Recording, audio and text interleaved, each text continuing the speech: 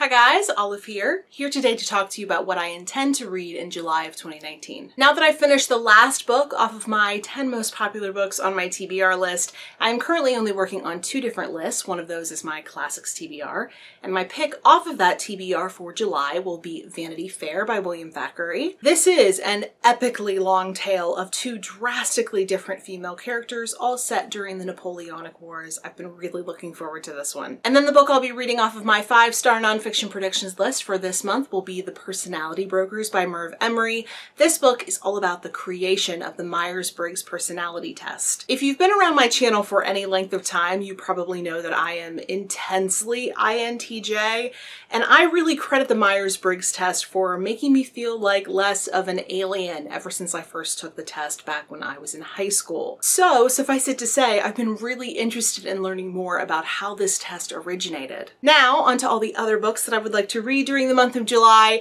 I'm normally not the biggest fan of series. I much prefer standalones when it comes to fiction, but I really love reading fantasy books during the summertime, and sometimes it just comes with the territory that I'll have to read series if I want to consume those fantasy books. And it just so happens that I'll be starting not 1, but 2 different fantasy series during the month of July. The first of those starts with Child of a Hidden Sea by A.M. Delamonica. This is a pirate fantasy novel that I've been super excited to read after I accidentally bought the second in the series at a library book sale.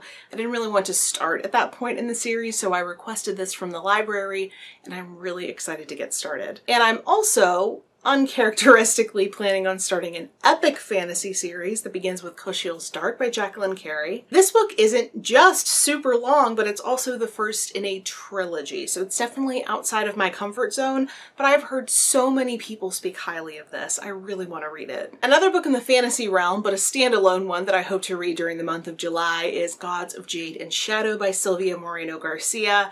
I absolutely loved her book Signal to Noise, so as soon as I heard about this book, which is inspired by Mexican folklore and takes place in the Jazz Age, I knew I had to get my hands on it, and I'm actually hoping to review this one for Open Letters Review. Another book that I would like to review during the month of July is called Late Migrations by Margaret Wrinkle. I was very kindly sent this copy by Milkweed Editions. This is a memoir combined with nature writing that is told through a series of vignettes. I'm not quite sure anything else could be more up my alley. Another memoir I have my eye on this month is called Out East by John Glynn. This is the story of the author's experience summering in the Hamptons and all the drama that entails.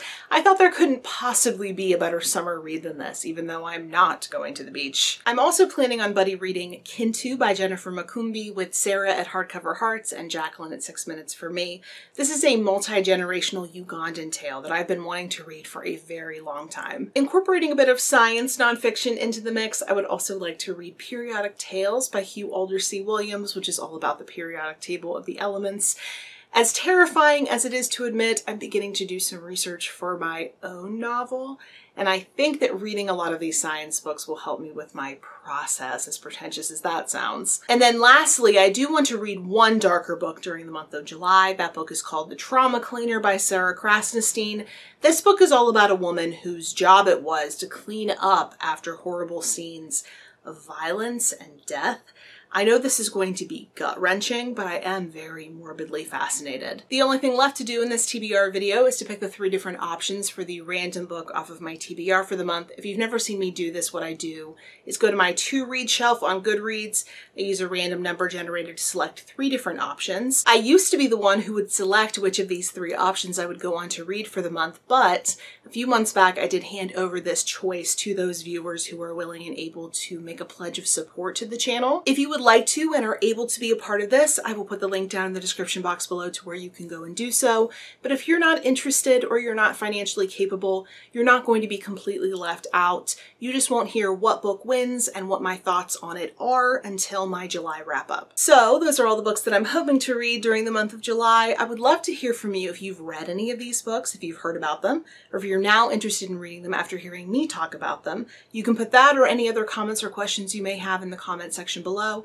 But if you prefer to chat somewhere other than YouTube, I am on a variety of different places on social media, and the links to all of my profiles are in the description box below. Thank you so much for watching. I hope you're having a wonderful day, and I will see you in the next video. Bye.